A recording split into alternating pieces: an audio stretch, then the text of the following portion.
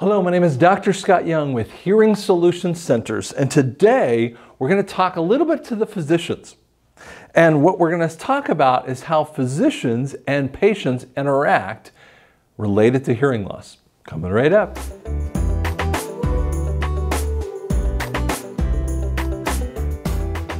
Okay, so I want to explain a little bit about the physician relationship. You have a general practice or a GP physician. Now that GP is dealing with ear infections. She could be having ear infections, then she has a toe infected, she has a cyst on the back that she's going to remove, she could have an eye issue, sicknesses, she has to know a lot about all these different medications, the interactions of the medications. She's got a very, very busy day, incredibly scheduled day with staff around that are helping her out to do the job that she needs to do. And so it becomes an issue that, most patients, they don't always ask all the questions that they need to ask. And it's a really powerful thing. But when the patient asks a question about, is my ear okay? The first thing that physicians do is they will look in the ear and see, looks okay to me. And you think, well, it's fine. The reality is the physician's just looking at the ear canal up to the eardrum. And so if she sees a reddened eardrum, a pussy eardrum, or something kind of crazy in there, well, she's going to prescribe something to help take care of that.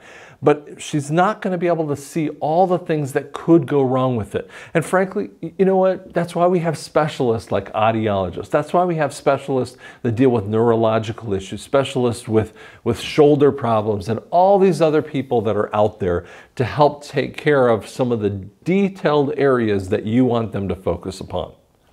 And the audiologist is about that kind of area to help deal with this. So there are two basic types of hearing losses that come out. One is called sensory neural hearing loss, and the other one is conductive hearing loss. Now, how can the GP know the difference between the two of it? They can't. They really can't. That's why we do evaluations. And so when you, as the GP, are thinking about what that hearing loss might be, you really need to do a couple things. Now, if you have the ability to test in your office, there are some cool testers that you can kind of do and say, hey, there's a screening ability, there is a problem or there isn't. That's really the best thing to do. And if there is a problem, then you want to refer off to the audiologist and let him or her do that extra work. Okay? And then they're going to find out if it's a medical problem. When we get medical problems, we get physician referrals all the time in our Tulsa office. And just, plethora of stuff. And one of the things that we do is we'll evaluate the hearing.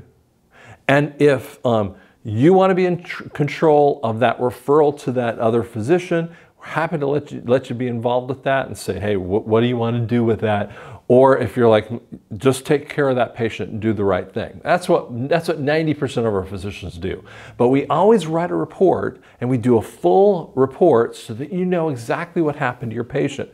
Because I know that it reflects on you. It's really important to you that you didn't refer someone off and the guy was a jerk over there, kind of thing. We would want to know about that if they were having a bad experience. And we want to be able to help take care of that. But we want to go deeper and find out exactly what the problem is related to their hearing loss with that. And that's exactly what we can do. Now, there are Medicare guidelines that every physician has to happen. Now, let me give an example. One of my hearing aid dispensers, he's our home call specialist, just turned 65. So then he signs up for Medicare, and then he's looking for a supplement.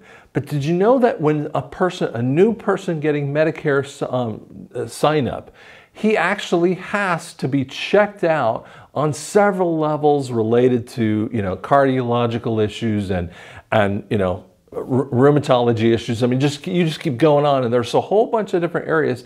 Hearing and vision also has to be dealt with.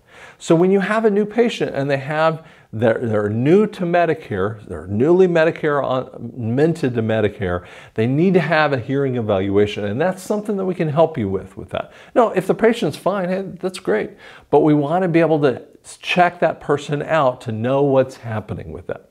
So I think You know, if you're a patient or if you're the physician, there's a lot of big role that can come in here, and we can kind of bridge that gap when it comes to ear issues that come up. And we're always here for you. So we're at heartulsa.com or at 918-388-6644, and our fax number is 918-388-6645.